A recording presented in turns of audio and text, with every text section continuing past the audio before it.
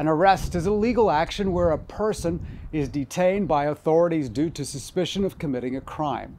During a typical arrest, law enforcement officers restrain the individual's freedom, often using handcuffs, and inform them of their legal rights, including the right to remain silent and the right to an attorney, as outlined in Miranda rights. However, a valid arrest can occur without the person being advised of the arrest or even being placed in handcuffs if the police demonstrate intent to detain and restrict the individual's freedom, creating a situation where a reasonable person would feel they are not free to leave. The process must adhere, of course, to legal standards to protect the individual's constitutional rights.